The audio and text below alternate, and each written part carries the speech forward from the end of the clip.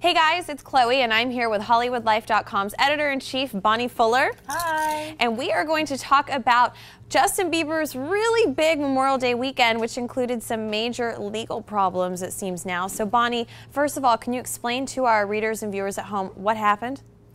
Well, it was a really unfortunate situation. Justin and Selena went out on a date. They went to see Men in Black 3, which is really sweet. He has a cameo in the movie. He's got a very funny spot. I saw it.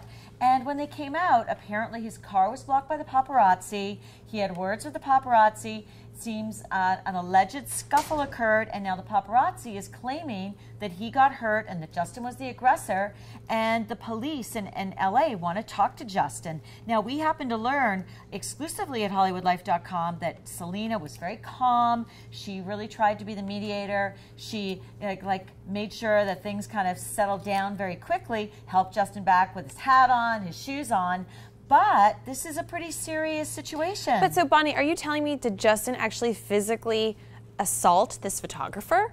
We don't know this. It's allegations. That's what he's claiming. However, the LA police wants him to come in for questioning, and we've now heard from a top attorney that when he does go in for the questioning, because he's going to have to, that he could be arrested on the spot. All right, so if he is arrested, now that he's 18 years old, is there any way to get this off of his record? And what's going to happen once he gets arrested? Like, will he do community service, you think?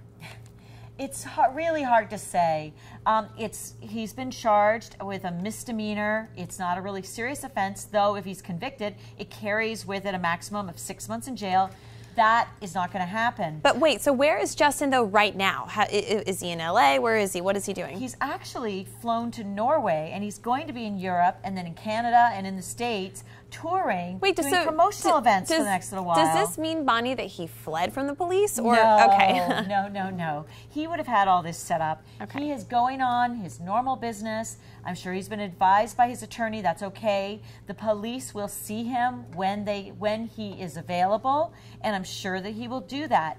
Now, the problem is if he ends up getting convicted, or he pleads to some kind of a charge that involves probation, is that because he's 18, he's an adult, that getting off probation is always a problem. Oh, no. And then what's going to happen? He's going to spiral out of control like a Lindsay Lohan and be in and out of court. I mean, hopefully he'll just go ahead and plead guilty if it gets to that, so he doesn't have to go to trial, because he doesn't have time to do that. But I want to know, how is his girlfriend, Selena Gomez, dealing with all of this right now?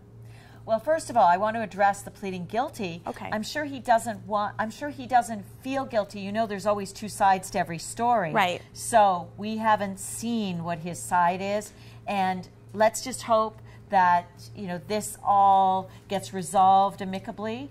But Selena is putting on literally a happy face. Literally, She right. wore a dress. She went to a party the day after this, once I guess Justin had left for Europe, and she wore a dress that had a big happy face on it, and she wore her J ring. Okay. So I think all in all, showing support. She's sending a very positive message, like, you can't hurt us, we're okay, we're a strong, united front. That's right. We love each other. I'm standing by you. Now, do you have any advice for Justin as a woman who can do it all, mother of 4? How do you manage the stress and don't snap and start giving the middle finger to everyone all the time? I think Justin, he's got to take a bit of a chill pill. Maybe his management needs to lighten up his schedule. I know that he's very busy promoting his second album. We know it's going to be great. His new song was released today, I Want to Die in Your Arms.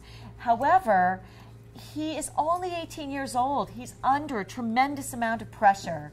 And I think that a lot of people would snap in some way being under the kind of pressure that he's under. So I think that he needs a vacation. He needs a little less pressure. Well, you heard the prescription from Bonnie right here of what Justin should do to try to alleviate some of the stress so that this doesn't happen again. All right, so for all the latest on Justin and for all the latest news, gossip, style, beauty, and more, keep coming back to HollywoodLife.com. That's right. Bye, Hollywood Lifers.